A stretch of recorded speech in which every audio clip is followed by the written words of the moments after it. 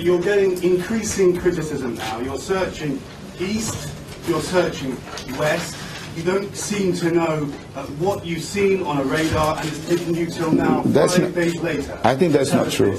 I ask you, this is utter confusion now. I don't think so.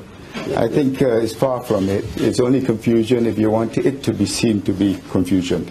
We have made it very clear that we've been very consistent in our approach. Where do you need to search? Yes, in these 2 areas, and we have searched in these areas. Is it right though that you have now extended the search to ask the Indian government to help you? Is that wrong? The Indian government have come on board as part of this multinational operation, and I think that is something that should be commended.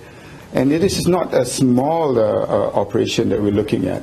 And until we find that craft, we'll do whatever it takes to find it. So there's no confusion about it.